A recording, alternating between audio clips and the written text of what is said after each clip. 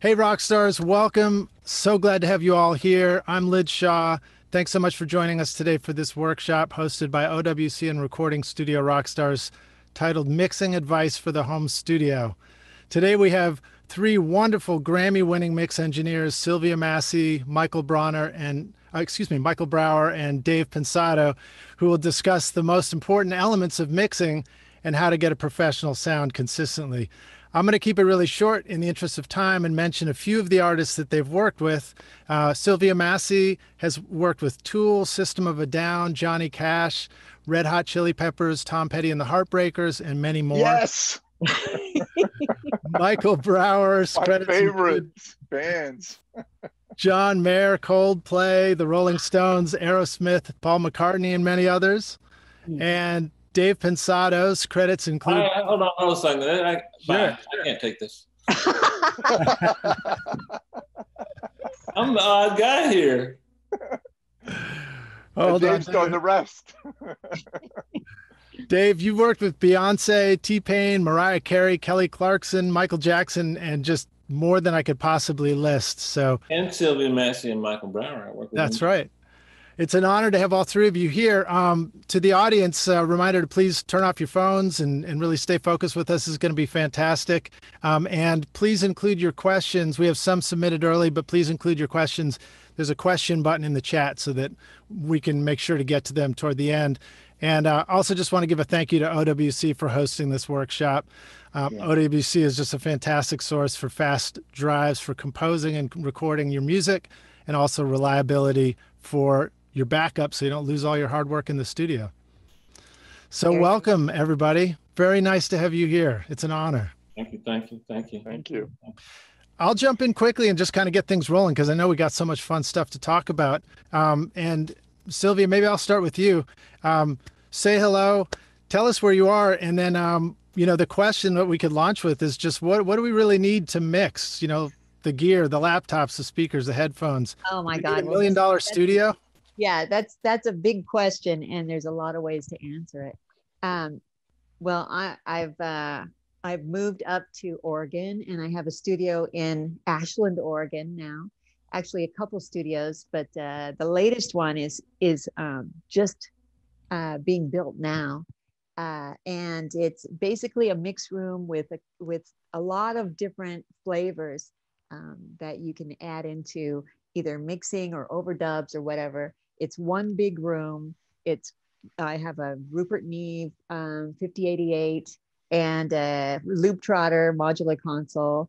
But honestly, the question about mixing, you don't have to have an analog console for mixing. In fact, it's probably a big hassle anymore to have one. But I do hybrid mixing, and it's very important that I sum out of the digital recorder into an analog summing mixer, and then that just sums everything to stereo, and then I go back into the computer and print. So it does come out into analog and then back into Pro Tools is what I use. But I have a system here that is just killer for this, and I wonder if my little camera will show it. Let me just try. I've got the second camera here. Let's see if it's going to work. I got a float. You seem to be surrounded by more than just a laptop and a pair of headphones. Yeah, oh yeah. And then we also, can you see me in this camera? Are you able to see me now? It's kind of dark. Yes. It's a little dark, but we did purchase a museum, and it's an audio museum. No, it's actually a microphone museum, and I've got it up on display. Some of the mics on display over here on this side of the room. And got some sexy chandeliers, and then this is the Rupert Neve console, and here's the Loop Trotter. But down here is the secret to the mixing that I do here, and it's a system made by Dangerous Music. And what I have are converters, 16 channels of D to A converters, and then into the summing mixer, it's Dangerous Music 2-bus plus, and then out of that stereo back into the computer, so it goes A to D again, and then yeah, then I print it, and it's just such a great system, and I've learned a lot about because I went all the way in the box at one point, and then I went back out and went back onto the console, and now this just solves all the problems. Michael and Dave, do you care to comment on that too? No, not after that. Ooh, look at the time. Oh. Michael, say me when you need to come in. I'll try. A while back, maybe 6 years ago, 7 years ago, my assistant Jason Joshua said, "Dave, why are you using old equipment to make modern music? Why don't you try and use modern tools to make modern music?" So I sold my NS10s, and he never sold his, so I don't know what that says. But anyway, I've been kind of trying to use that as a benchmark. I think that we live in our music has always been influenced by the technology. So no 45, no Elvis, no FM radio, no Zeppelin, no cassette, no so-and-so, no MTV, no Madonna. And so we have to ride that balance as engineers between mastering the current technology and maintaining something for the audience that still has that groove and that feel and that emotion and the vibe. And Sylvia's brilliant at it. Michael invented it. And so it's not so much the gear as it is the song you get to start with. The song is everything. Well, yeah, of course. And then just go back to that time in life when you were 6, 7 years old and you heard that song your mom play or your dad playing it. You didn't know whether to shit or go blind. And all of a sudden your life had meaning. And it was like looking through a frosted glass door. And now you're looking through a clear glass and you know, that's what I'm going to do, you know, and you talk to your parents and I don't know, maybe that's not what everybody did, but I had the blessing of coming from a musical family. But I think that I think coming out of quarantine is going to be one of the remembered as one of the great moments in music. I think we've got a lot to assimilate into our creative juices. You know, it's been tough on all of us, sometimes too tough. You know, but what a great medium to get it exposed to the public. You know. Well, I think when situations like this arise, and the pandemic isn't the only time that we've had periods in our lives where we were forced to either sink or swim, and our lives, I think as artists, it's like a roller coaster. Okay, so maybe the first 3 months none of us were working, and then we were working, but I've had summers where I wasn't working and everybody on the planet was pretty much healthy. So and I had friends of mine that were very busy. So it's for us, we're constantly trying to network and do our best work, and from that we get more work. But to address where we're all mixing right now, Sylvia's gone from analog to hybrid to in the box, back to analog into hybrid. She's found the place because she's heard every one of these mediums, and now she's in a place where she goes, okay, I have all those options. I know how to work each one. None of them am I compromised by. I've taken it as far as I can, and this is what makes me happy. This is what allows me to envision the story that the artist has given me, right? And for me, and for all of us, I mean, if you think back when we were all mixing to quarter inch, and then we got a half inch, and went, oh my goodness, it's so much deeper and wider, right? And then somebody said, well, look at this washing machine. It's called a 3M digital, right? And I go, well, can I cut it? No, you can't cut it anymore. There's no cutting this. And so we adapted to that weird sound because it wasn't analog. We weren't pushing the tape. We weren't, it was like a whole other medium that we had to adjust to, and it was painful because part of the sound is the biasing that I would do. I always over biased, and I liked, you know, certain types of tape. And at Media Sound, we were R&B, so we chose tape that had, you know, high, beautiful, lush sounds, while rock and roll, you know, did the ATR, I mean Ampex, and you know, and they had the ATR machines while we had the Studers. And then eventually recalls changed everything because somebody would come in. Usually everybody attended the session. That was as obvious as sliced bread. And then suddenly some, you know, labels are going, they don't have the budget. They're gonna, you know, they'll call the notes in, and then a week later, and you've got your mix sitting on the desks going, well, wait a minute. And then they'd come in, you know, they had the budget to come in, and they had to make the changes right there and then, but then they changed their mind later, and then you have to pull up this mix. I was really good. I had great assistant. We at times were able to get 4 songs in a day. But I mean, this was unbelievable painful, because if I was done at 10 o'clock at night, they had to pull every one of those mixes back up until 8 o'clock the next morning to do all the passes, because there was no time for that, right? But there was a point where we were saying, oh, why am I going to half inch? Every one of these mixes is being redone. I've got, you know, there's thousands of dollars of half inch tapes. And finally I made the decision. I'm like, okay, I'm just going to have one half inch rolling. And I'm just going to go from the half inch into Pro Tools or whatever, wherever, you know, a hard drive. And then eventually I was like, even this isn't worth it anymore. But, you know, and then, but we were evolving, because I grew up hearing the tape and the compression.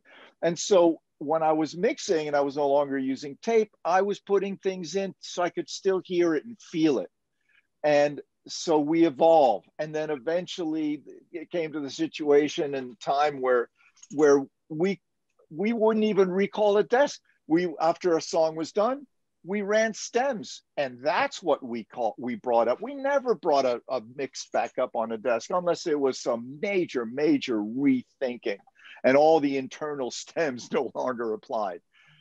But that became like 5%, 4%, 3% of the time. And now you're just working off of stems, and there is no more summing, like as you had mentioned before. You just got all of them, and we're used to that. And of course, it allowed us to be more efficient. And that's what this was about, because now you're getting comments 10 times in a row over a period of a month.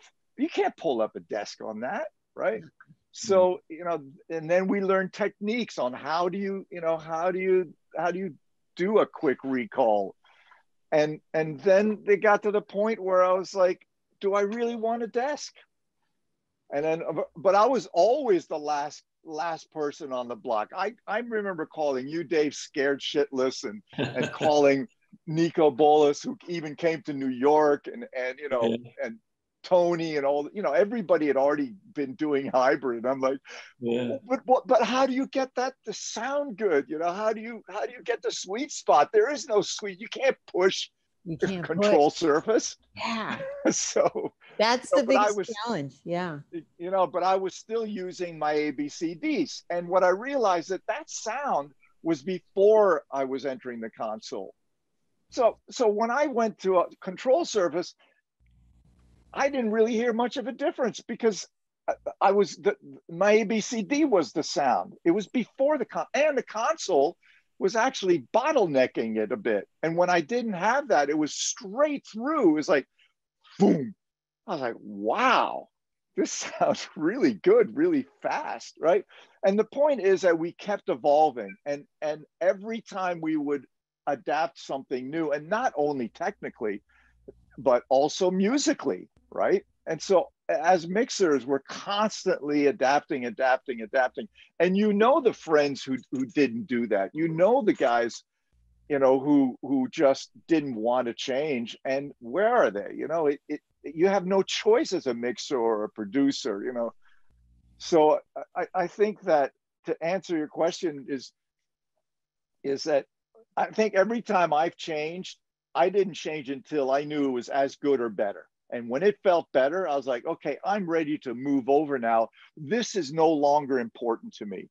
This is not a need anymore. This works fine, because when I close my eyes, this song touches me. And that's all we need to do. We don't care. The artist doesn't particularly care how that happened, what you used, just as long as it feels great. Yeah, that's great. It's very encouraging, I think, for us, because you all seem to agree that whatever works for us, if we can trust our own sense of whether it sounds great to us, then we're on the right path. Well, back to the question about the equipment. Do you need $1 million worth of equipment? No, but you need to spend money in certain areas, and I'll be very specific about it. Your monitoring it has to be something that that you can trust, because that's giving you the information for you to make decisions about your mix. So if you're going to spend money on anything, I mean, you could do mixing in the box entirely. You don't necessarily need a rack of analog summing or anything, as long as you've got a good system with some plugins. But those monitors are essential. So. And you have to have an accurate room. Yeah. The room's more important than the speakers, probably. I don't know. I don't know about that. I would argue that. I mean, I use a system by Genelec that has a GLM software that, it adapts into the space. Yeah, so true. I actually move them from room to room, and I am in a giant room, usually. And in my old studio, it was a without a control room. It's all one big room, and I'm very confident of my mixing in this space because of the GLM adapting to the room every time I need it. Well, that addresses it. You're addressing the room acoustics.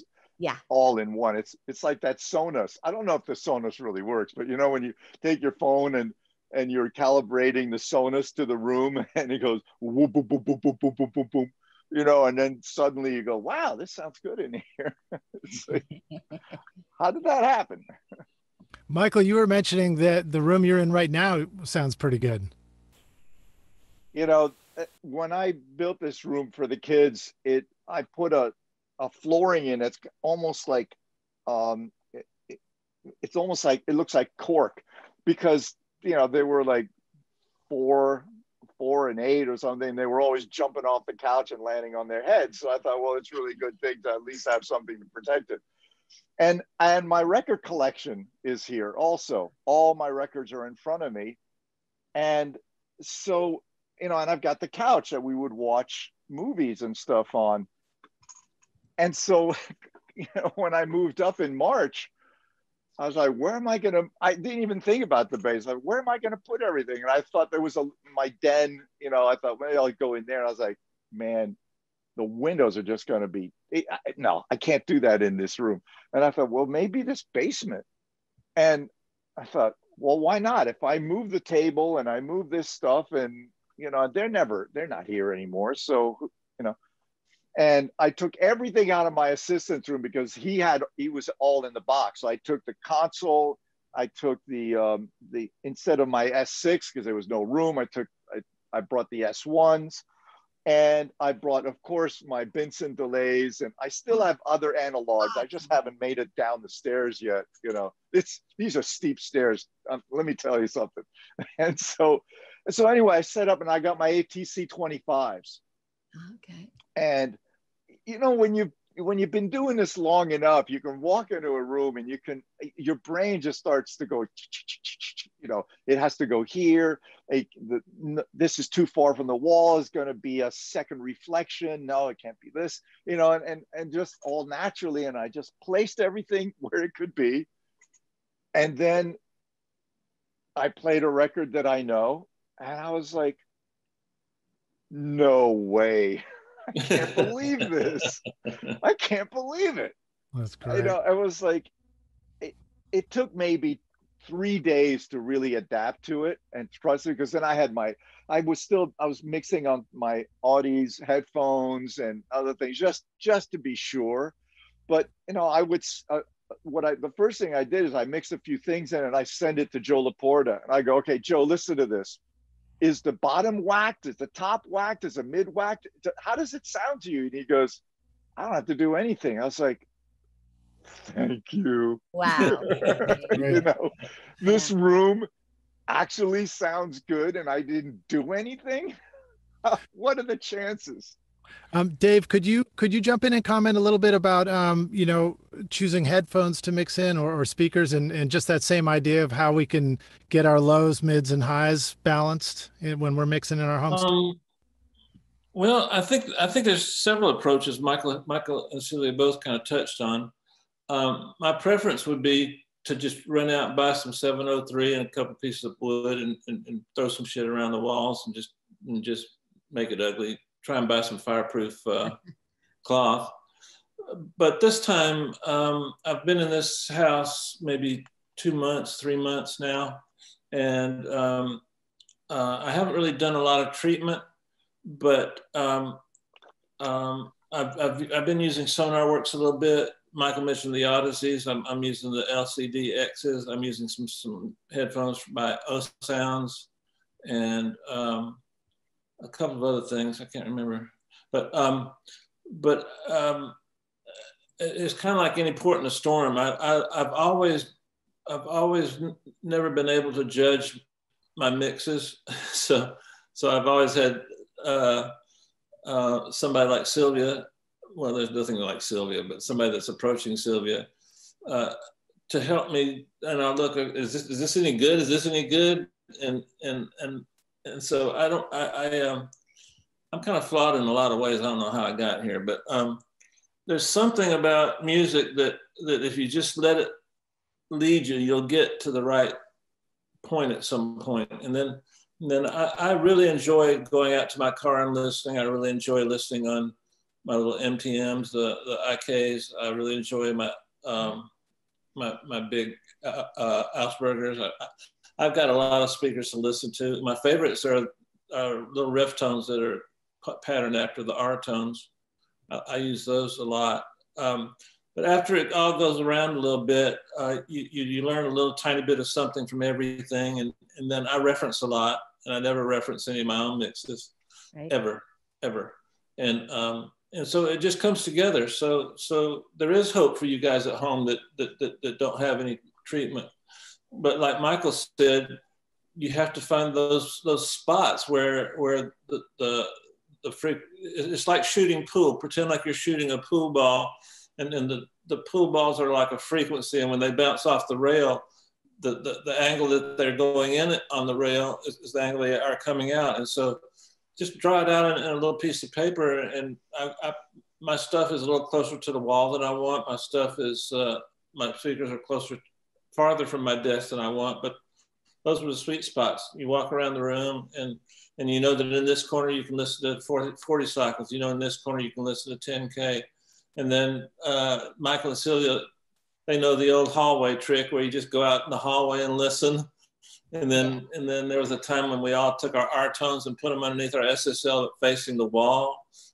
And there was a time when car mixes too. When we did all sorts of things. And oddly enough, some of the most expensive studios in the world don't have bass trapping. So at Larrabee, that's one of my favorite rooms ever. It was the George Newbern room. But I had to go in the corner where the door was. This was Studio 3. And that's the only place I could hear 30 cycles. And I like 30 cycles, you know. But I don't like it too much because it takes over the whole mix. And that was the only place I could get it, other than to have Eddie Schreier, one of those guys, call me back and say, get that 30 out of there before you even send this back to me, you know? So I know you're all in 3 very different rooms. Do you find that, and maybe Sylvia, you want to answer this one to start, but do you find that people have a tendency to try and set up a home studio in a room that's too live, too much echo, or too dead? Well, whatever space they have that they can work in, I think is doable. I can tell from Dave, from your voice, just in our discussion that you're in a very live room. It seems like Yeah, maybe there's no furniture in this room. This is no gonna be furniture my and probably no carpet, right? Is there no, carpet? I just moved Yeah. in. So like just a simple thing like putting down carpet will help bring Yeah, that yeah. down. And Or gaining weight. what's that? Or gaining weight. Oh, gaining weight because your body absorbs the Yeah, yeah, yeah. I'm The low end. like 8K. the low end. But like we were talking about the low end, you know, if the speakers are too close to the wall or too, you know, but another thing is to pay attention to where you're getting your low end from. And like I have some bass extenders, some woofer stands for this Genelec system. And they were at first on the floor. And I realized after doing references, and like you, Dave, I don't listen to my own mixes when I'm referencing. I'm listening to other people's mixes to calibrate my own ears to what I'm hearing. And then I realized that setting those woofer stands on the floor was building too much low end. It was exaggerating the low end. So now we put them up on little stands, and that has actually changed the audible low end. So that's how I'm able to really corner that and know what I'm listening to now, at least with the low end side of it. Yeah, but also too, yes, you know, guys, I don't mean to jump in, but there's like there are couches that you can put in the room and in the back of the room, and it absorbs low end. There's bookshelves that can dissipate the sound. Right now, I'm in a room with no furniture. I got a piano though, and the whole house is going to be a studio, so it's not going to be it's going to be my bedroom in the studio. And I'm not in any hurry to get anything going except in my room, in the little room that I'm using for my studio. But there's so many odd ways that you can, like Sylvia mentioned, carpets. I had a friend that took a sheet and nailed each corner to the ceiling and then just threw fiberglass in it because it had a big like this, you know, and then he just put fiberglass insulation in it. Of course, whenever the low end hit, he itched like crazy, but it worked. He's probably on oxygen. You gotta suffer for your art, you know. That's great. All right, so let me ask this question. This one is sort of, you know, again, you've talked about different hybrid techniques, and Sylvia, you're surrounded by a lot of fun looking stuff there behind you. What would you guys say about balancing the creative side of mixing versus the technical, just the playful side of mixing versus, you know, the precision side? And Sylvia, if you want to begin with this one too, and just jump in.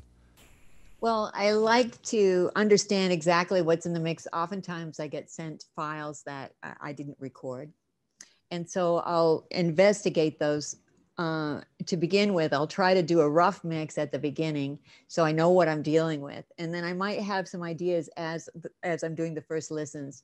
And I try to make my first mix without listening to their reference mix, because a lot of times clients will send their rough mix or another person's mix, and I don't want to be influenced by that necessarily. However, when I get the mix to a point where it's ready for the client to hear it, I'll listen to that rough, and if there's something really missing out of my mix, I'll add it back in. And a lot of times those special things that they do in their rough mixes, those get very sticky, and it's hard for the client to not hear that. So I want to add that stuff in as well. I want to create my own little spinning delays and fun events through the mix, just to make it more interesting and to make them feel like they're getting their money's worth when they pay for me, because I'm expensive, you know. So yeah, there is that balance. I want to make sure that I get the song to a point where it really delivers emotionally. That's the number one thing. Then I will give it a little sprinkle of some creativity somehow too, just to make it special. Everyone's got to have something special. Michael, would you care to comment on that? I mean, you know, I know your mixes to have some pretty amazing uses of reverbs on the voice and just real spacious elements. Yeah, I've discovered over the years that there's there's two ways to mix a song. There's the way that Sylvia describes, where they just say to you, here, mix this song. We want you. This is why we're coming to you. I mean, they often lie about that, but they, for the most part, they go, this is what we want. We want your creativity. And then there's the other that I've discovered probably in the last 10 years. And I coined a phrase, I called it may I. It's match and improve, because they don't care about how creative you are. What's happened is that their mixes, because now we've been in Pro Tools for, a generation, 2 generations, it's an ongoing master, except that they're not mixers and they're 90% there. They just can't do the other 10%, and they're forced to call one of us. And so there is definitely, they're not calling anybody. They're calling us because they've seen the records. They like the records we've done, but they really don't want you to reinvent the wheel on this. They love everything, but it's not a record. It's 10% off. And that's when I recognize that, I go, all right, this sounds like a may I, because what you want me to do, I think the best thing to do here is to match your mix and then figure out what that 10% is. And that's where we make the big bucks, because that 10% isn't obvious. It's how we come up with that 10%, because there's 90% ways of making it that 10% wrong. And now you're off by 20%, and you're really off. You're ruining the mix instead of just matching and improving what is lacking in their mix. And in those situations, look, there's certain things about what I do, what I love, the kind of delays and a certain reverbs. But I could, when I got that my radar is up, I got this feeling I'm going to go, man, they're going to say, turn off all those delays. We're happy. We want it exactly the way we wanted our vocal sound, and I'm like, yeah. Okay, but I can't help to do it anyway. I'm not going to go nuts. I'm not going to say, well, what do you, I'll just turn it off. It's that quick, but I can't help. And it's like, kind of Sylvia says, like, get your money's worth. I mean, here are my ideas. But I think more and more people are just like, we're attached to our mix so much. We're not talking demoitis. We're not talking roughitis. We're talking about, we wouldn't even want to call you, except we can't figure it out on our own.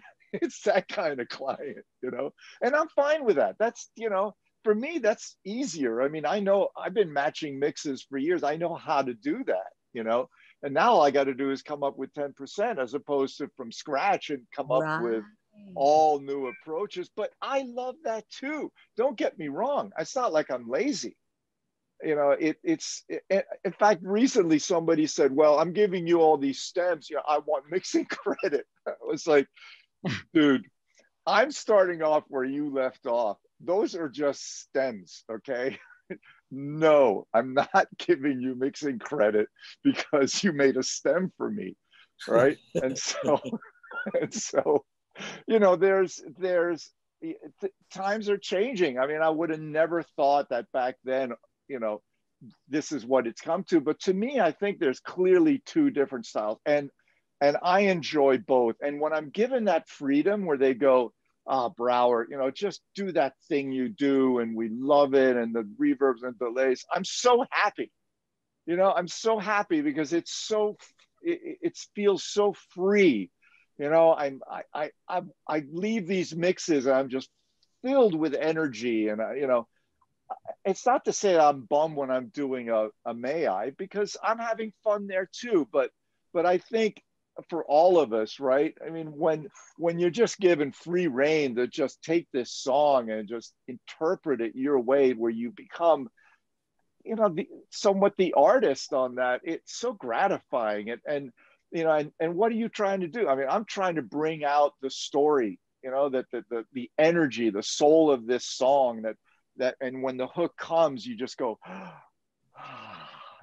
That's what I want to do. That's great. But when you try to do that, where it's just the other day I mixed something where I was like, man, this rough is just so lame. I get the idea, but I'm going to do my own thing. And my assistant, because we're all remote now, my assistant is on 100 and I don't 69th or something street, and I'm out here, but we've got audio movers and we got team viewer, so he's here all the time, and FaceTime. Sometimes I have to move him because he's like staring at me too much. But and so I was like, oh, I was so excited, and he's like, wow, Michael, this sounds so powerful. And 2 days later, the notes come back. They go, well, we really are looking way more like what our rough was, like what we presented with you, like we really want you to get back to that on the drum sound. And what's all the reverb and the delays on the vocal? We don't really want any of that. And I'm sitting there, I'm just like, okay, all right, fine.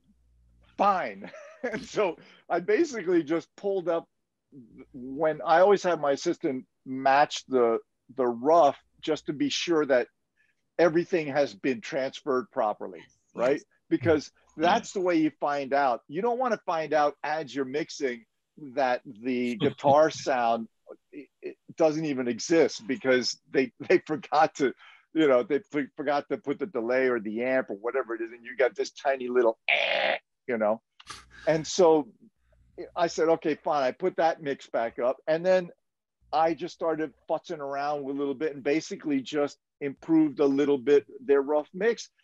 And my assistant, Fernando, is like, oh man. I go, what do you think? He goes, well, have you heard your mix? And I go, I can't go back and listen to my mix, because then I'm going to go, oh, this doesn't sound so good. But that's my problem, not their problem. Their issue is that they want it more like their song, and that's our job. We're in a service business, Yeah, you just can't be precious about it. You can't be precious, and I learned the hard way about being precious. Oh my goodness, I learned the hard way. I would fight for what I thought was great. What do you mean? What do you mean you want to change the drum sound? This song made me cry. I'm not changing anything. And then the label calls you later and go, Brauer, we hear you got a serious attitude. And I was like, I'm saving the song, It's good to know that's a universal pain point. I think we're familiar with that ultimately delivering the rough mix back to an artist. Dave, would you comment on that too? Maybe I'll pivot to the next question. What to you makes a mix a great mix? How do you know when your mix is done? When you're going through the mixing the creative and the technical, how do you know when it's done? Well, can I do one little thing? Absolutely. Okay. No one's ever hired me again because I was cheap or fast. So that's kind of a thing I do. And then I always do a creative call with the client, and the first question I ask them is, who do you want to buy this record? Right. And you'd be surprised, they don't have a clue 99% of the time. And then I ask, what's your tolerance for me messing with the demo? I don't really like to create the demo. If you want a demo, if it's so good, just put it out. You don't have to get me to use it to do it. And so I try to please the client, because that's what we're a lot like a medical doctor. You want your client to go along with you, but what the song needs to live in the limelight and make the people a lot of money. We're not the three of us. We make people millions and millions and millions of dollars, and you piece of shit come along and think that you can do the same thing at home without. We don't sell our gear. We don't sell our skill. We sell our taste, and our taste is I can't figure out why. I don't know why people buy my records. I just sit in my studio and make the record I wanted to hear when I was 6 years old, or I find a way to have a goal in mind, but I ain't got no problem giving you your money back. I mean, we're cool, you know? So anyway, having said that, so the question I'm supposed to answer is what now? Oh yeah, how do I know when? How do you know when you're done? Well, All of I you. don't. So that's the short answer. Like I'll drop some names, like when I heard Single Ladies on the radio, I went back and did another mix just for me. And then when I heard every big record you've ever heard of mine, Lady Marmalade, all these other big records, I don't want to do it, but I just can't help it. Because there's always something, like Sylvia and Michael know, there's always something in a perfect mix that doesn't age well. And so you'll hear it like 4 or 5 months later, and you got a new piece of gear and you got this and that. And so you tell your assistant, pull it up, and you just do your own mix. And I've given them to the clients because I don't want to be that kind of person. Sometimes some of them make it out in the public. But to be honest, I struggle with knowing when I'm through. I know that sometimes I might be going a little too far. You can feel it, but you don't want to admit it.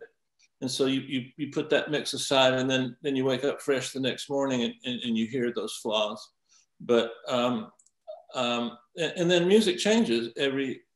Every generation has its own culture, and pop music is an outgrowth of pop culture. So whatever the culture dictates, that's what you need to focus on, and that changes from time to time. And just look at reverb. In the 90s, that you'd have to hide your reverbs if you were using it in the early 90s, and now top end. Now you need a snorkel to listen to some stuff. But, snorkel. But you're done when you listen to it accidentally. So sometimes I'll just make a playlist of the last 2 or 3 songs I've mixed, and I'll just walk around the house or walk around the studio and you hear glances of it, and it comes to you. I think the hardest thing to fight is your own selfishness about what you did and your own success. So it's easy to tell that I use my success a lot because that's who I am. That's what I do. If you want to mix, listen to the things that I'm known for, and But I like challenges. It's like Michael and Sylvia. I've done mixes that I shouldn't have done just because it would be fun, and you felt like the client would accept it. But it's just music, guys. It's just music, and so we're first and foremost, the 3 of us are musicians, and so we respect the music, and we respect it through our work. I like to put things in that are timeless, like vibe and groove and emotion. And I did a record for Mariah Carey, Jason Joshua, and I did about 12 years ago. It was called "Touch My Body." It was the #1 record. Well, she goes on the internet and says it's the 12-year anniversary of "Touch My Body," and it went to #1 again a couple of months ago. Wow! And it didn't go to #1 because it was necessarily anything other than just people thought it was a new record, And so if you can train your ear and follow your heart and immerse yourself in things you like, and go to a museum. Creativity doesn't just come from another mix engineer. It can come from a great painting. It can come from reading Death in the Afternoon by Ernest Hemingway, or it can come from any source. And the best source is the 2 other people that are on this panel. I study both of their stuff, and I borrow some creativity from them, and so there's so many ways to know that you're through, and you're not ever through, and you're always through. It just depends on where you want to stop. So anyway, I don't know what I'm talking about. There's a great museum to get inspiration from, right there with Sylvia. Right here. In the background. What's some of the stuff that really inspires you there, Sylvia? It's in the process of mixing. I'll work like I am the client. I try to approach it like I'm the client, and I'll do, I'll get everything in a rough balance, and then I take listen from top to bottom. I'm taking notes just like a client would. And then I go through those notes, and then I listen again, and I make a few more notes. And then at the point when I feel like, okay, it's close to being done, then I'll take and then I do my serious reference listening, because I want to figure out, like in the question we talked about was, who do you want to buy this, right?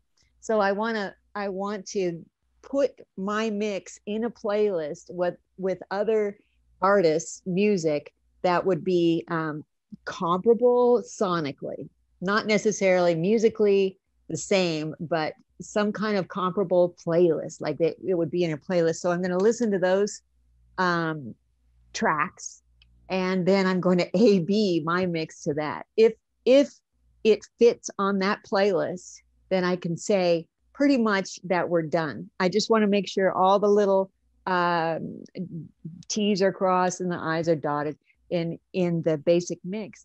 The challenge is to say, okay, it's done, because honestly, the ideas never run out. You can keep going on and on and on. You can go past the point of having a great mix, and it will go downhill at one point if you keep working on it. So you have to be able to tell yourself that, okay, that we're done. It's time for the client to listen. And if you've done all the references with other music and checking that demo at the last point, then you're probably in the clear. But yeah, that's a difficult thing. And finding inspiration from other people's mixes, like Dave's and like Michael's, is so important, because you really don't know where you are until you listen to someone else's work. So that's where I get it. That's very clever, the idea of using the playlist like that, because it can inspire you. Well, I have to think that way. Yeah. My approach is a bit different. And I think this goes all the way back to when I was mixing at Media Sound. When I'm done with a mix, I'm done with it. I don't suffer. I don't think, oh, what could I have done better? 99% of the time, it doesn't matter if you think it's done, because there's going to be 1,000 comments coming in anyway. So what does it matter, honestly? But for myself, this is how I turned it around. I mean, we at Media Sound, we generally had to mix a song in under 2 hours. That was the thing. If we didn't do that, they were just not cool. I mean, it just, we're like, how long did it take you to mix this album? And so you learn how to make decisions quickly and then let it go. Like, you do your best work and then you let it go. So it was a performance. And the more I get, and this is why I love faders, I perform. And I remember when I was learning a song, when I was in a band, there's a point where you get really nervous, and then it all comes together, and then the band feels tight. And that's the way I'm doing now, except that I'm in a way, I'm playing it. I'm learning all the parts, and there's a point where I'm getting all the faders just in the right place, and it feels good. And then I just go, I go for it. And then I'm not really thinking during this process. I'm just going impulse. It's just whatever comes to me, right? And then about the only time I start really thinking is when I turn the automation on, because now I know what's going on. And I made my moves. And then I have my little radio over here. It's this little Sony here, where every record you've ever heard went through that Sony box. And it's at a low volume, maybe 65 dB or something, in talking volume. And at that point, I can always tell if my mix is too busy, because what I think, it should sound very simple. I should only hear 2 or 3 elements, like Bruce Swedien, rest in peace. He was the absolute king of that, right? There could be 1,000 tracks, and it always sounded like there was only 2 at any one point. And so I listen to that and I go, oh, and that's when I start thinking. I'm like, you know, and I'm like, oh wow, that sounds way too busy. I got to clear it up. But here, this is where I learned. You know, I know this has happened to all of you. So you know you're hearing this mix. It sounds just great. Then the client comes in, and he comes and he sits down, and you don't even hear you don't even recognize your mix anymore as you're listening to it, because somehow your osmosis, you're moving into his head. Now you're hearing the mix through his head, and through as the mix is playing, you're going, I didn't hear that, I didn't hear that, I didn't hear that. And then when the mix is done, the guy makes those very comments that you were like, how did I, right? It's uncanny, right? So I said, how do I stop feeling like that? And so one day I thought, you know what? I'm going to take a break. I'm going to come back in here and I'm going to be the client. I'm going to make believe I'm the artist. And so I sat down and I'm listening to it as if I was the artist. And lo and behold, all these other ideas started to come to me, and I made the changes. And then when I couldn't think of anything more, I was like, okay, and I'm done. And then when the artist came in, those very things that I had addressed, were addressed. He didn't say anything, or she, whoever. And I was like, bingo, I can finally stop feeling like I'm hearing the mix differently. And that was how I addressed it.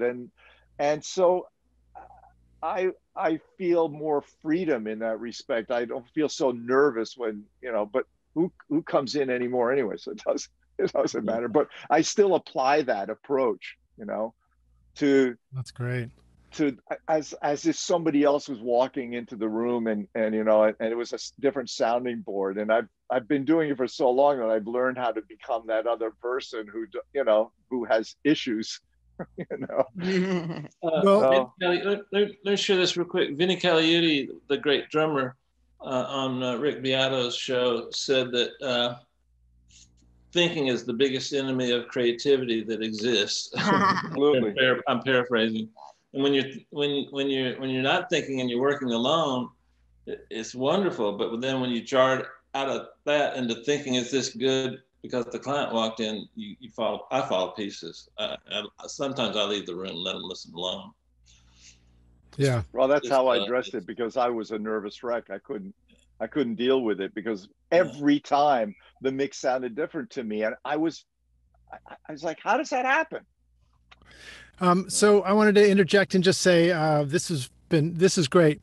We have a ton of questions from the audience, and for time's sake, maybe we should jump right and start presenting you with some of those questions, if you guys are into that. All right, so here's one. We've got some that were submitted early and some that are coming in the chats. This comes in from Mick Williams, and Mick says, when mixing, should we leave the top end sparkle to the mastering engineer? Is it better not to worry about the high end too much and stick to the natural tones that have been captured? For example, boosting the high end on a vocal. Dave or Sylvia, if you want to start with that one. I'll take a stab at it. Yeah. My career started with a mastering engineer named Eddie Schreier, and when I moved to LA in 1990, I didn't even know you could put something on the stereo bus. When Sylvia and I were mixing together, I was like, I wasn't very good, but I had good taste, and I knew what a good record sounded like. So I would work with one mastering engineer, like Michael said earlier, with Joe Laporta, and so befriend a mastering engineer. Go sweep at his place or do whatever you got to do, and then get that feedback with one person all the time. But try to do it all yourself, and you'll never. Well, never is a strong word, but it's hard to grow when you don't take those chances and try to do things yourself. And you can do it. You just got to try it, buddy. It just takes a few minutes. We all screwed up lots of mixes on the way to where we got. And but you want to be a mix engineer, and we're rapidly going into a time period where mastering is not the same as it used to be. It used to exist so that you could take a piece of tape and convert it to a piece of vinyl. But I would never, ever, ever not have a relationship with a great mastering engineer, and sometimes one or two or three. But yeah.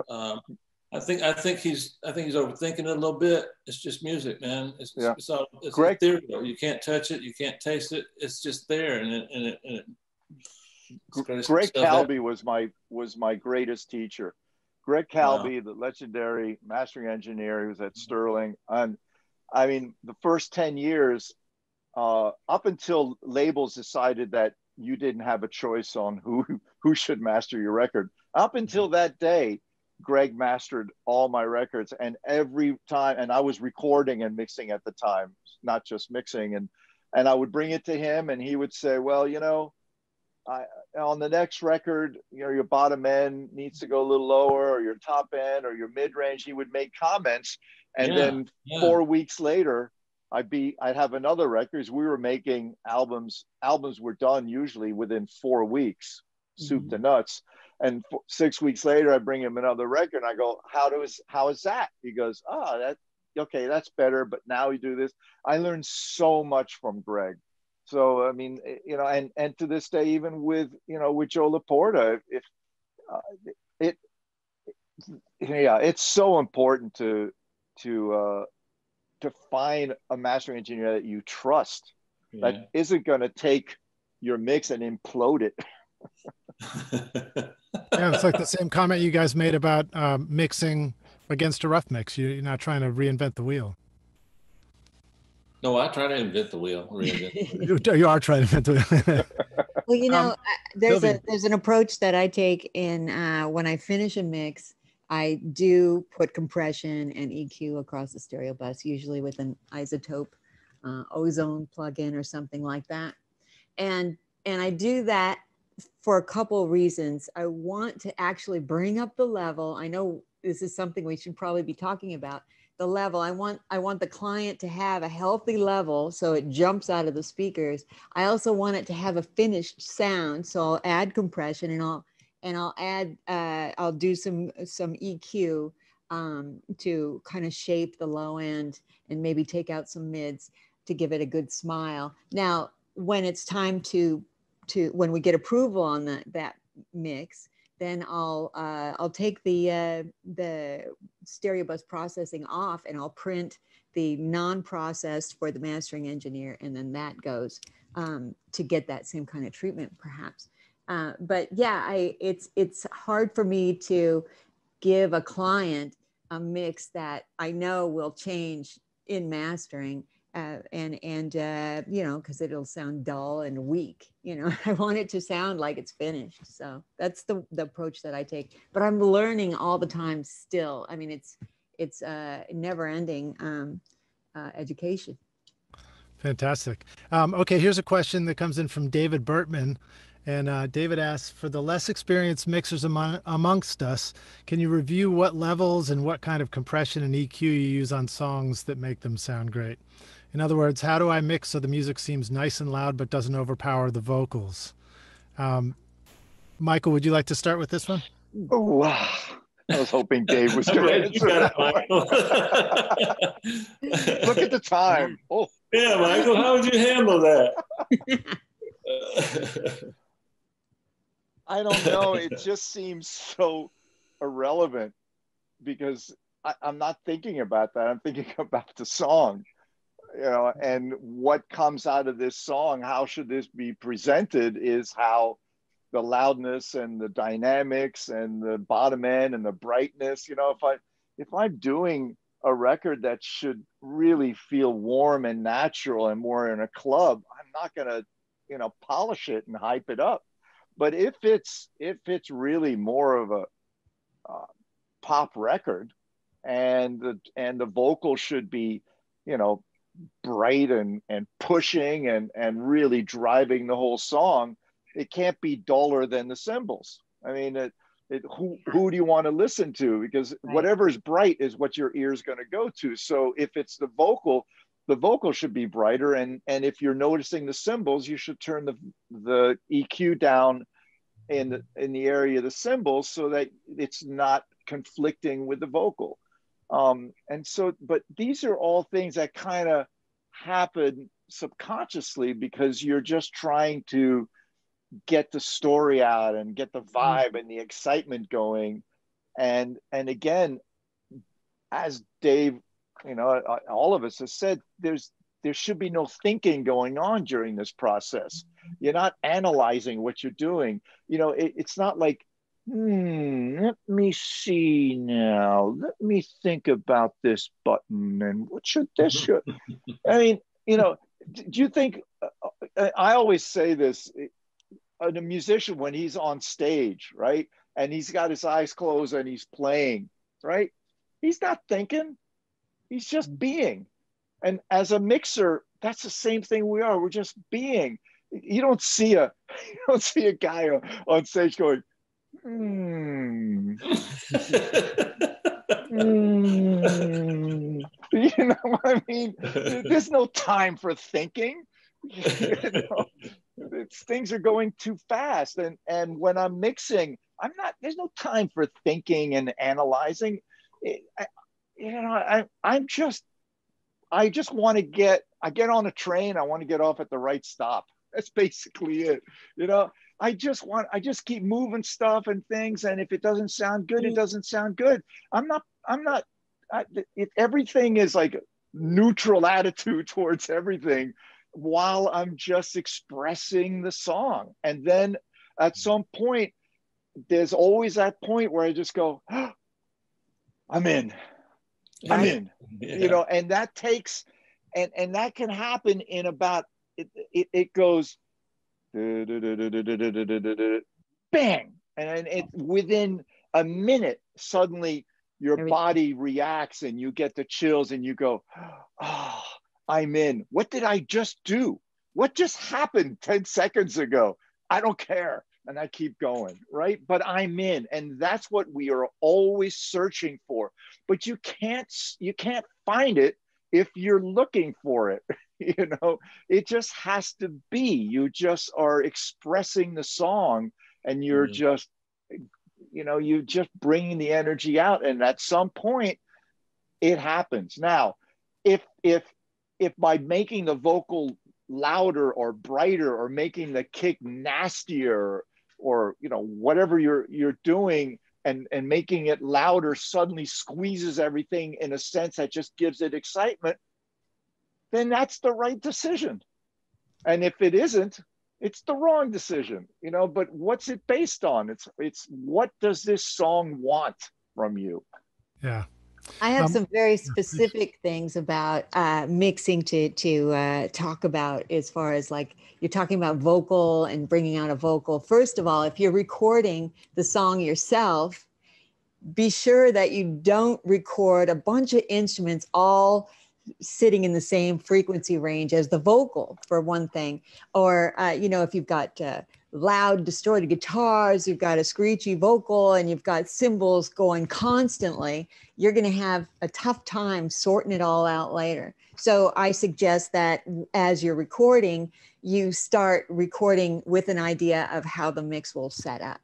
And so there's extremes to this. You know, I want to have a nice halo around the vocal. So I'll get into real details about you know, rides on the vocal. I'll get into super detail and actually draw in the volume changes on certain words just to, okay, that word needs to come up, you know, this breath needs to be brought down. I'll do de-essing, but oftentimes it's better and sounds more natural to have to just just change the gain on waveform so that it's a lower level on just the breaths or something like that, or do another volume ride. But yeah, in extreme instances, I'll actually duck the cymbals behind a vocal with keying off the vocal, or using just a soft ducking to make sure there's a halo around the vocal. Anyway, those are a few things, but yeah, really, it's like you listen to it and then you just keep working it, and then all of a sudden it just comes right together. Like a dynamic EQ could be very useful for something. Yes, dynamic EQ. Or just put a de-esser on the cymbal. What's that? A Just put de-esser a on the de-esser on the cymbal. You know what? I haven't done that. I'm going to try that. See, I'm always learning. Thank you, Dave. Okay, here's another question. This one comes in from Joe Blassingame, and he wants to know, knowing the most important tool is the audio engineers, knowing the most important tool all audio engineers bring to the job is the ability to hear with great focus on detail of the music. Advise on the long-term measures for overall hearing protection and short-term measures you incorporate before starting a mix session. Maybe Dave, would you like to start with that one? Not really. Just okay. Can you repeat the question? I kind of dozed off for a second there. I think it's a good question, by the way. I don't mean to be. I'm not trying to be funny, but no, it's all right. I don't know how I dozed off. I'm looking out the window, and I'm like, "Oh crap!" Okay, I'm sorry. Repeat it one more time. I think it was essentially, the idea of, are we listening loud? Are we listening quiet when we're mixing? How do we sort of keep our hearing so that we can make good judgment calls while we're working? Well, from age about 9, 10, 11, 12, 13 to about age 31, 32, 33, I sit on a stage with four Marshall stacks, and there's nothing greater in life than to take a humbucker plug-in on a Gibson 59 and just put it in a Marshall and just hit an A chord and have that 442, 2110 just vibrate your body. And this is the most wonderful thing in the world. And amazingly enough, I can still hear. I think that, damn, I forgot the question again. Come on, Lij. Just speaker levels, do you guys like to mix very quietly while you're working? Or? We all do it different. For me, I can judge, mixing has a big balance and ratio component to it. And so if you're constantly turning the volume of your monitoring up and down, for me, that's really hard. I know people that can do it, but I always use the same volume for quite a while. And then I might alter the volume when I'm working on drums, or I might alter the volume when I'm at the final part of the mix where everything has to be like spaghetti sauce, all the flavors together. And so there's all kinds of people. I've known people that great engineers, better than me. They would mix really low. I know great engineers that I had a client that actually wasn't an engineer, but he was a producer. But he caught my 15-inch woofers on fire. He was listening so loud, and we've all seen people, blow the white cones out of our NS10s. I prefer to listen loud, but I try to do that with a little bit of control near the end of the night. When I think I'm getting close to the end of my session, I like to just have fun for me, and so I'll play a bunch of stuff and listen. And then when I go in the morning, I do the same thing. I might be doing a hip hop record, but I might be playing a pop record. The one thing that's for sure is there's as many ways to do things as there are engineers in the world. And an extension of that, if you go to the doctor, you don't get a podiatrist to help you deliver your baby. They're specialists. And so if you're trying to pick an engineer, we're all different, you know what I'm saying? And so you listen to what they do, you like it, let them do what they do. And so our profession is I wouldn't be here if it weren't for that. It saved my life, and I'm being dramatic, but I apologize. But man, life ain't worth shit without mixing records. It's just what you do, and it just oozes out your pores after a while.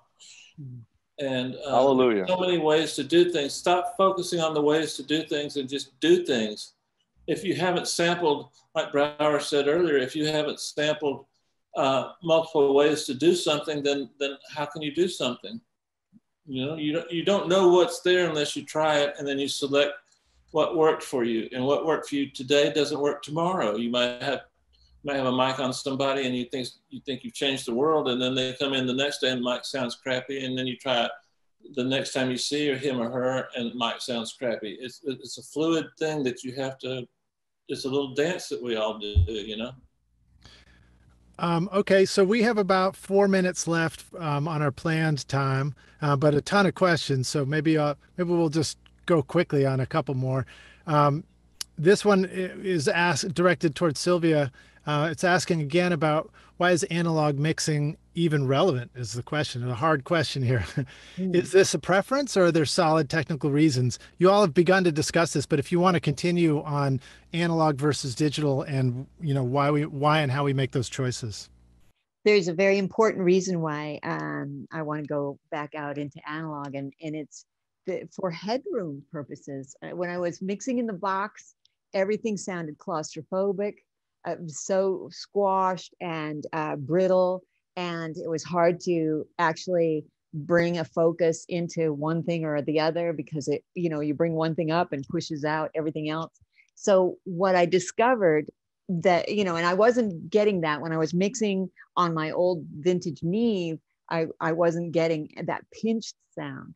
So what I do now when I work in Pro Tools, the first thing I do with files as I set up my session in a template is I turn down all the files. And might sound crazy. I'd love to hear what the other mixers on this call are doing, but I bring down my levels -20 on all the tracks.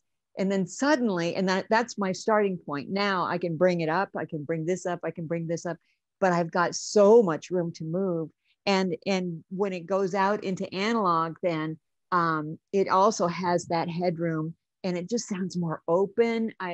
Honest to God, that has been the biggest thing to improving the way that I mix. And I love the mixes that I do today.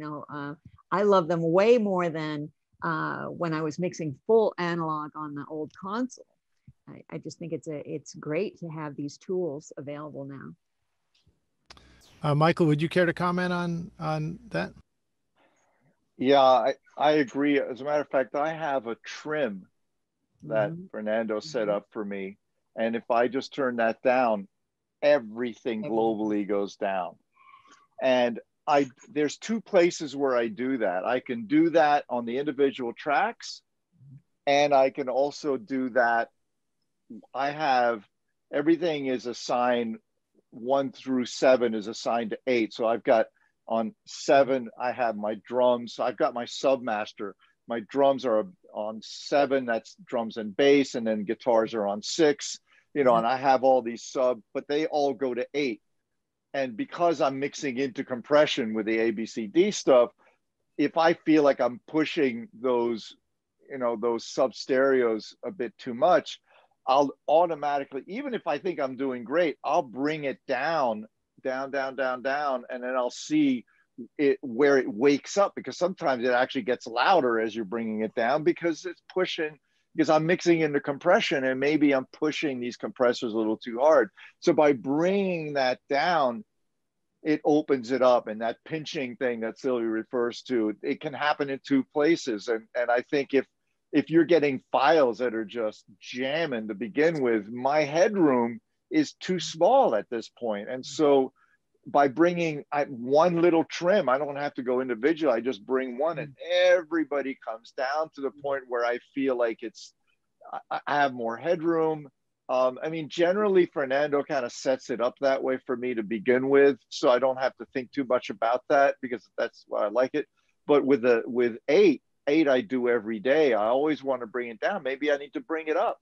I want to do something, because again, I'm always working in compression to make things sound bigger, not to control, not to make, to do anything but to make something more dynamic.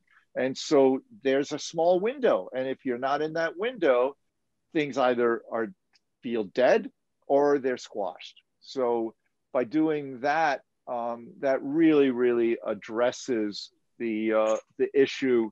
And, look, I was very happy hybrid.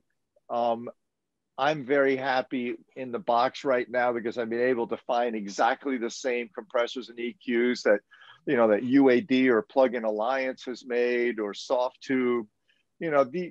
Today's equipment is so musical. It's not like the old days where the only thing that looked like the piece of gear was the GUI. Yeah. And now it's like they really are the guys who are making this stuff, they're musicians, they're musical, they're not thinking about, they're not looking at graphs and numbers, they're using their ears once they, before it ever comes to us. And you can tell that they're doing this because it feels musical. I could push a plug in. There was a time if you pushed a plug in, it went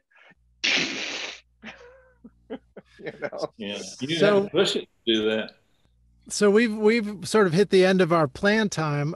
Can we do one final question, a closing question, or you guys let me know if you want to continue? But Yeah. fine, keep going. okay, great. This one comes in from Richard Klingman, and Richard says, do you typically EQ every element of mix to make it work, or are there some elements you just leave as is? So I think maybe just the question of, do you sometimes just leave something alone in a mix, or does something always get a little bit of love? Oh yeah. Well, if I get a chance to record what I'm mixing, then I pay attention to each instrument, each track, and I'll EQ on the way in so it's committed. I don't wait until mixing to make those changes. But if it's, you never know what you're going to get with another client. So I'll work and add EQ and compression where it's needed, but not necessarily on everything. Dave, do you have any thoughts on that? Yeah, I do. I'm not trying to brag or say anything other than just the truth, and that's I've listened to so much music in my life and different kinds of music. I'll listen to the rough mix 2 or 3 times, and I know exactly what I want it to sound like. Exactly like I cry if I can't get it to sound like that, or I'll quit.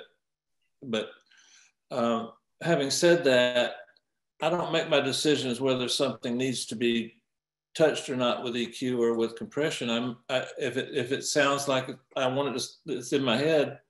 Not touching any equalization is the same thing as equalizing it. It's part of the same thing. It's not a separate thing. And every once in a while, things don't work the way you want, and so you go to compression. Just an afterthought. I've been using less EQ to change the sound, and I've been using more saturation and Me too. and distortion and clipping, and like there's so many great tools out there now. It all started a long time ago with Culture Vulture. Thermionic culture vulture. We all learned how to use. Remember, guys? We remember. And so, going into the future, I think into this pandemic, I think that's something that we should start using more. So yeah, that's what I do. Wonderful. Here's a question that's actually directed towards you, Michael. This comes in from, let me see if I can get the name there, Randy Ragnini, I think is maybe who's asking it.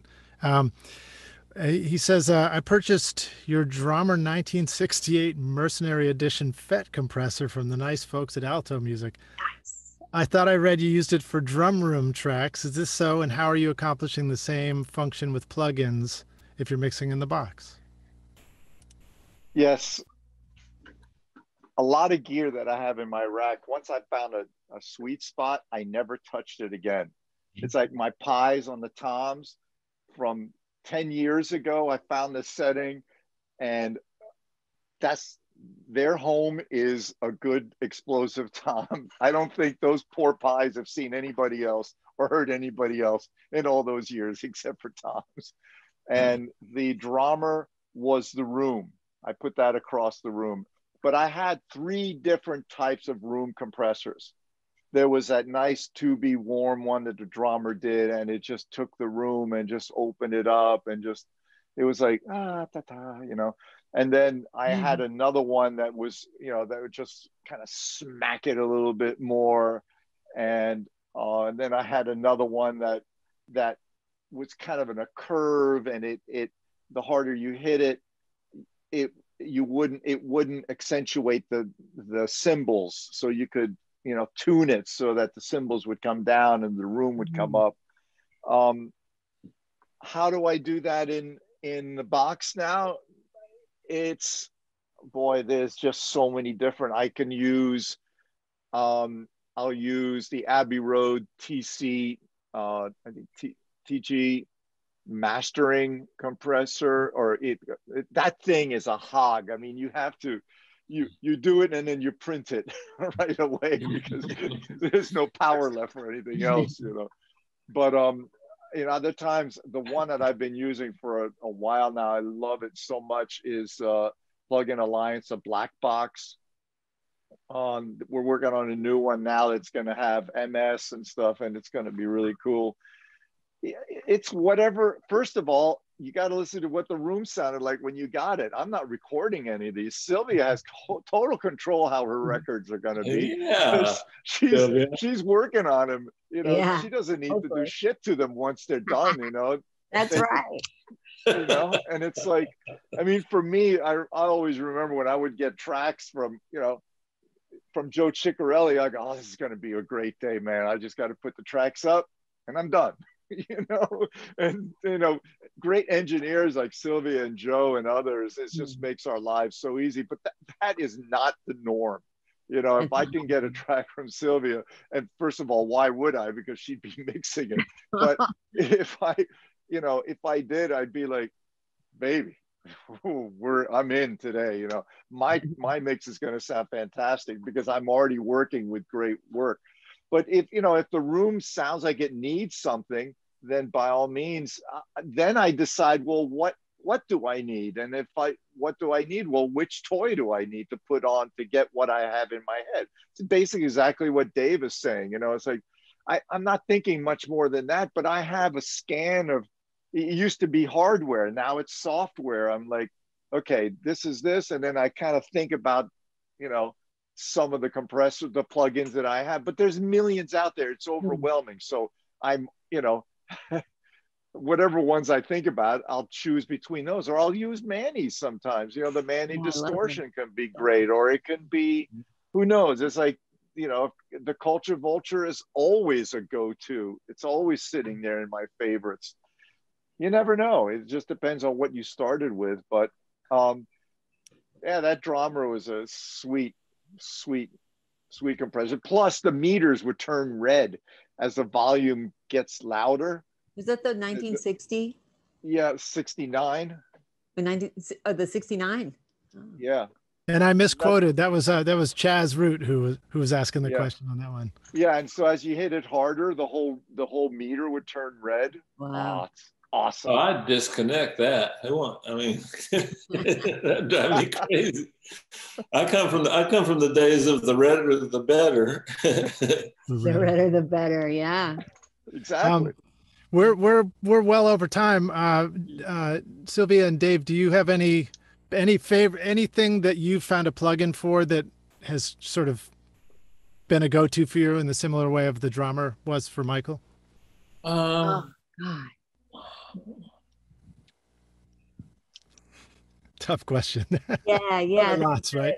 The micro pitch shift, the sound toys, is a great bundle of plugins. Yeah. And so there's a lot of very useful things. And so if I want to stereoize something that's basically a mono track, I'll go to that. That's one that I use a lot. But honestly, I try to use as few plugins as I can. And the way I do that is I group all the tracks into different subgroups. So the drums and the bass and the guitars and all that.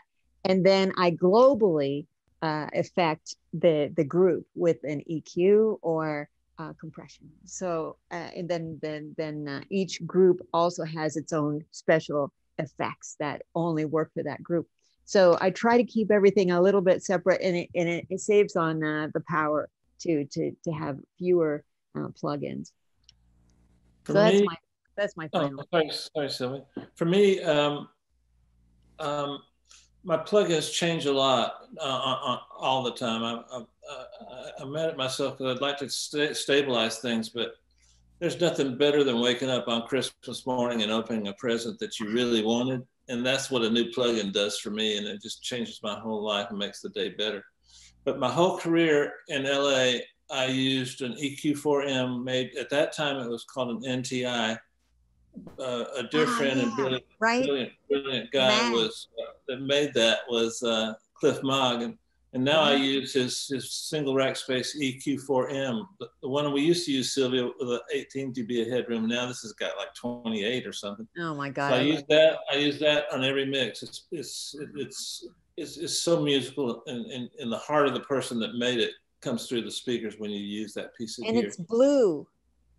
Yeah, yeah. Blue. And then I use Greg Scott's Clariphonic a lot. Sometimes on a sub bus, and then I use Matthew Lane's his hardware. God, I can't remember the name of it. It's a hardware piece of unit that he makes, Spacecraft. And it's an analog Widener, and it's really, really good. And then an old school Eclipse from Eventide. I usually have it on the real chorus, and that's what you hear on a lot of my vocals. And those four things are just about on every mix. If not, they're there to give service whenever I need them, though. Well, so they're always ready to go. Well, I just want to say thank you, all of you, so much for joining us here today. We've got lots of questions to everybody who's watching this. We apologize that we couldn't get to everything. Hopefully, we covered a lot of those in all the things you guys were talking about. It's an absolute pleasure to have you here. Thank you. And before we go, can you guys let the rock stars know where should they go find you? Where would you like them to come say hi? Sylvia, we forgot to mention this. I just got this, and I'm so excited about it. All right. Yeah, that's the book that Chris and I wrote, and it's fun. And Dave's in there, and I think, Michael, are you in there too? I think so. I think so. Sure. Yeah, I think he is. Yeah. You guys have your own tarot cards in here, I think. Right. So, yeah, I've always been a big fan of Robert Crumb and Daniel Clowes and cartoon styles like that. Well, you can buy it at, I have a shop. It's shop.sylviamassy.com. Wonderful. Well, Sylvia, thank you for being here so much. Michael, where would you like people to come find you, and where should they go to check out your wonderful work? I'm on www. M Brauer, I think. I think it's something simple. And on Instagram, it's Michael Brauer _ somewhere in there. Yeah, that's about it. Well, and then also we forgot to mention Rockstars Michael is one of the founders of Mixed with the Masters. So yeah, yes. Please go check that out as well. It's great, another place to learn. Yeah, and then time, Michael. That was a great time. Yeah. Dave, of course, you have Pensado's place. You're OG for teaching us how to do this stuff. So please let the Rockstars know where they can go find you online. Where would you like them to go learn more? Well, I'm real proud of Pensado's place. I think it's a labor of love for me. I don't really make any money myself off of it. I want it to always be free. And then I have a gifted partner, Herb Trowick, and the best staff out there. We've got a real good staff. And then I have some into the layers floating out there. We call them ITL sometimes. And I haven't done any because of the quarantine, just kind of messed me up a little bit, but I'm going to hit you with a barrage of a lot of new into the layers. So keep an eye out for those. And the comments, leave me some comments, you know. I like the ones that start, Dave, you ignorant piece of shit. I like those the most. I always start with that. That's fantastic. Well, thank you all. It's just, I'm incredibly honored and nervous as hell the whole time. So thank you so much for being here with us. Thank you everybody for joining us. And I actually did make some playlists of music from all three of you. So I'll try and share those with everybody so they can go check out all your records. It was a huge pleasure for me to go listen to them all. Yeah, thanks everybody.